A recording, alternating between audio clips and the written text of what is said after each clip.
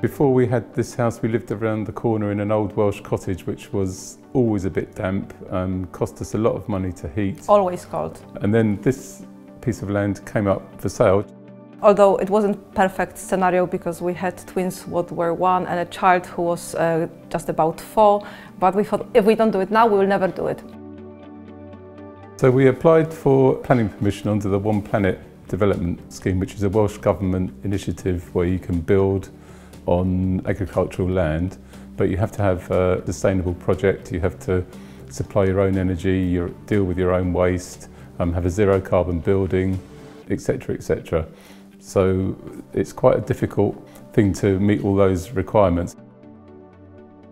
We didn't want to build lots of different buildings on the plot. We wanted to sort of keep it all together, and we thought this is a very cost-effective way of doing it. So it needed to be a very functional, almost farmhouse, where we can process all our crops. We always said if we are ever going to build a house, we want to build a passive house. The aspirations for this project have always been aligning with the One Planet ethos, which has really driven everything, all the choices.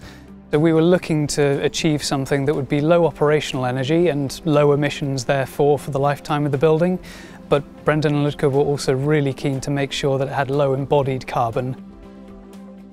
Overheating was a fairly critical aspect of this. We wanted to make sure that Brendan and Ludka wouldn't have to use any form of active cooling, and that resolved itself into the idea of having that large veranda type canopy at ground floor and the extensive eaves at first floor, just to make sure we had protection there for the duration rather than needing anything mechanical or operable during those summer months.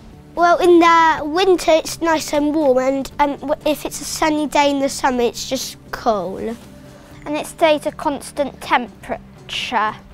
When it's really cold it's nice and warm in the house. This should be a standard way forward. Houses should be passive houses.